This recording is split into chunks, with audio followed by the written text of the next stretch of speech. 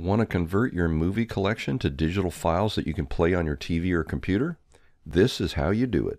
To rip all your DVD and Blu-ray discs to digital files, you need three things: a DVD or Blu-ray reader, software to convert the movie files, and a device to store and play those movies. There are many ways to accomplish this, but I'm about to show you the best way. The first thing you're going to need is a DVD reader so that you can read the disc into your computer and do the conversion. My system requires an external because I don't have one built in, and I went ahead and spent a little bit extra money to get a combo Blu-ray DVD reader and writer. So if you want the flexibility, I recommend this one. It's a little bit more expensive, but it's highly rated, and I'll put a link in the description of the video. Just make sure you get a Blu-ray and a DVD combo if you intend to copy Blu-ray discs as well.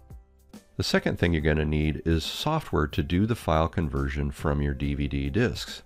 I recommend using Make MKV Beta. MKV files are fairly standard, and this program will convert your DVD disc into an MKV file that you can store on your hard drive.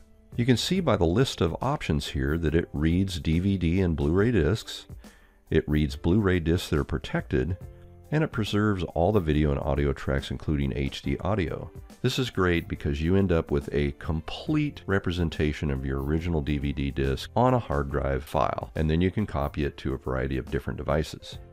So let's go ahead and download Make MKV. You can see here you have versions for Windows or Mac, and there is even a Linux version as well. I'm going to choose the Windows version. Just going to download the files for install. Open that. It asks which language you want it to install. Hit next. I'm going to accept the terms of the license. And I'm going to leave these defaulted as checked. Choosing a location to do the install and a folder name. And that's it. It's installed. Let's go ahead and run it. Now the first thing I'm going to recommend is come up here to View and go to Preferences. And you can set a default directory where it copies your files. So I've set up a D Movies folder. Under Video tab, you can set the default destination. I choose Semi-Auto, and then I put in the same folder. And what that does is it automatically creates a subfolder for each disk that I'm importing in. There's also an option here to set the minimum length for the title that you want to convert. So what happens is a lot of DVDs come with multiple tracks that include your original movie, as well as commentary and other types of titles. When you set this to 1200 seconds, that's 20 minutes, so I'm eliminating all of those small files because all I really want is the hour-and-a-half or 2-hour long movie. But if you want to see all the different commentary, you can set this to a lower amount. You can leave the defaults on the rest of these, hit OK, and now you're ready to load a disc. When you insert a DVD into your drive, it begins loading the information.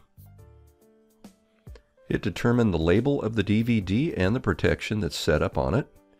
Come up here to File and go to Open Disk and select your reader from the menu there. This scans the file in preparation for the conversion, and it comes up with a list of 2 different titles, both the same size. This is probably just a copy, so I'm going to turn that one off. So I have one file now selected to convert. Click this button to make the MKV file. It's going to create a folder just for that, and it begins the conversion. Now this process can take a number of minutes depending on the size of the file that you're trying to convert. After it calculates for a few seconds, it'll come up with an elapsed time and a projected time for completion. And since this is a Blu-ray disc with a very large file, it's going to take quite a while to complete. This is probably one of the longer ones. I've seen them anywhere from about 15 minutes to 25 minutes typically, and for Blu-ray maybe 30 or 40 minutes. So let's skip ahead. And as you can see, it took about 30 minutes to complete that conversion. Hit OK, and now we can take a look at our folder, and there's our converted file. And you can right-click on this and cast it to a device or open it. It'll play that file.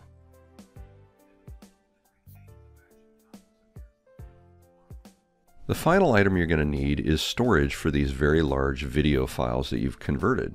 My current collection is about 200 videos, and it takes up 1.3 terabytes. So I purchased this external Seagate backup drive. It holds 2 terabytes and uses a USB connection so I can plug it into the various devices and run my video files. A USB connection works very well if you have a TV with a USB port on it, or something like a Roku Ultra that has a USB port you can plug the hard drive in and play your videos directly. USB is universal to a lot of different devices, and the MKV files can be read easily on many of those devices as well. The reason I recommend a 2 terabyte external hard drive and not something larger is because of the limitations of many devices. For example, the Roku Ultra will only allow up to 2 terabytes for an external hard drive plugged into the USB port. Anything larger and it won't read the drive at all. You can't even partition a larger hard drive into 2 terabyte blocks. It won't read any of those. Now I will warn you that some USB ports on TVs or a Roku Ultra don't provide enough power to handle an external hard drive, and you may need an inline power booster like this USB hub. So I ordered one of these and added it to my system as well.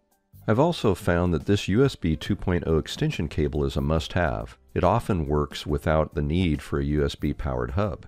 The reason why is because it forces the communication between your hard drive and your device to run at 2.0 speeds, which sometimes makes the two talk better together. I found this to be true of the Roku Ultra. It's inexpensive and it's probably something you should keep on hand in case you need it. I'll provide links to all of these devices in the description below the video. And that covers everything you need to digitize your DVD movie collection. Stay tuned for an upcoming video where I discuss how this works with a Roku Ultra. Thanks for watching. Thanks for watching TV Sneak Peek. If you have better suggestions for TV shows, tell us about it in the comments. Be sure to subscribe and ring the bell icon to get notified of future videos.